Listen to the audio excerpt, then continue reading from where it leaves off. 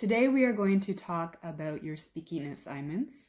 So the topic is about coronavirus because it is something that has changed all of our lives, of course. So we are going to compare the past, what was life like before coronavirus, and then we are going to talk about the future. So what do you think life will be like or is going to be like in the future?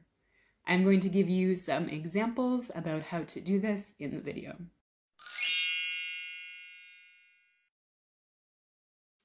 In the past, we had large classrooms with many students.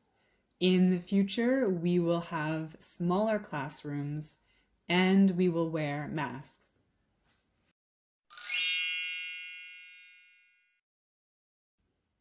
In the past, we went to restaurants with many people.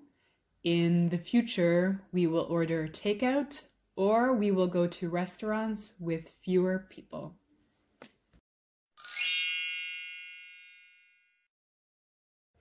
In the past, we traveled by airplane to other countries. In the future, we are going to travel in our own countries, and we are going to take cars instead of airplanes. And here's some vocabulary for your speaking project. Mask.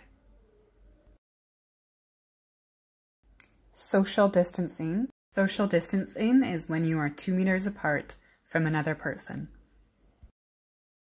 It's also a good idea to use different connectors in your speaking project. For example, the words and, but, also, because, however, I think. For example, you can also use comparatives like bigger, easier, more difficult, closer, further. And you can use quantifiers.